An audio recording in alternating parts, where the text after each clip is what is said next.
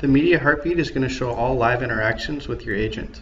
As you can see here, I'm not connected with any media, but I've been in the busy status for 20 seconds now. And when I switch to the ready status, the timer will reset. Now that I am connected with multiple callers, I can actually leverage them independently using the media heartbeat.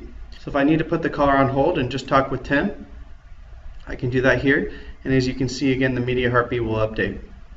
When I take the caller off hold, we're all connected back on the conference, and once I'm done receiving Tim's help, I can hang up on him and continue with the customer.